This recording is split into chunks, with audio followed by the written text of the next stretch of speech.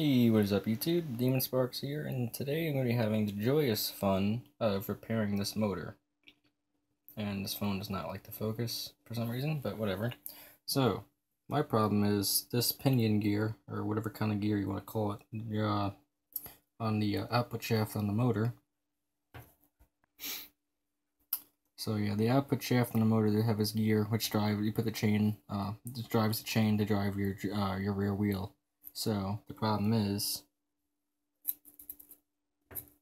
it's freely turning, and on the inside right there, you can hardly see it. I'm going to try to get this focused.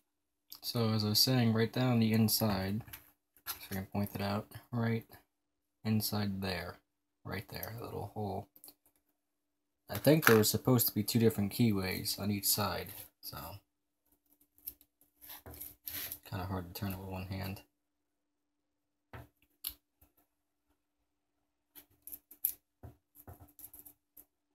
So you have the one hole right there next to my fingernail, and the other one right there again. So we're going to try to bore a hole straight through this shaft so I can put this little keyway inside of it. I don't know if I'll be able to get this thing to focus. I'm going to try. Trying to get this camera to focus, I apologize.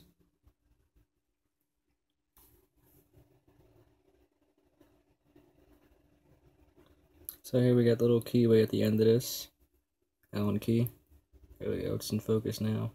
So we're going to insert this keyway after boring a hole through the output shaft on this motor, and then try to put this in. And I have some, what do you call it? I actually forgot. I'm sorry, Loctite. I'm going to put some Loctite on the threads and then thread this in.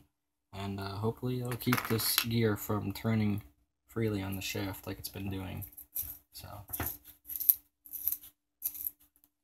never had this problem actually ever happen before, but that's the problem that I'm having.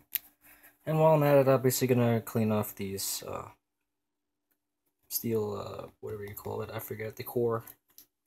I don't know the technical terms anymore offhand. I know how to work on stuff, but I just don't know the terms. Yeah, the actual motor is in pretty decent shape. It just needs to be cleaned up a little bit. It's kind of dirty, but so ultimately not bad for the amount of usage I've put through this thing, and even after overvolting it, it's really not that bad.